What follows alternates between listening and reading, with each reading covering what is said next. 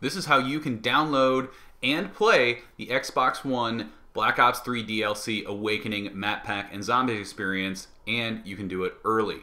On your Xbox home screen, look for the Awakening trailer or an ad on the right side. Go ahead and select that. This will take you to a set of options where you can watch a trailer, look at images, but you can also choose Buy Now or Season Pass.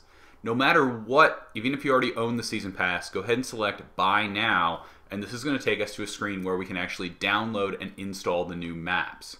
Now, on this screen, I've already downloaded it. It's only a 10 megabyte update because the maps came with the February Black Ops 3 update, and we're probably going to see another update in March, possibly right before this arrives. Go ahead and choose to install. It will download it and place it into the game. Now, you can't play these yet online, but you can choose to play locally and then set up a custom game which will allow you to try out all these new maps ahead of time, give you a little bit of a chance at getting some extra edge against the other players who aren't going to have access to learn these new maps until tomorrow, March 3rd.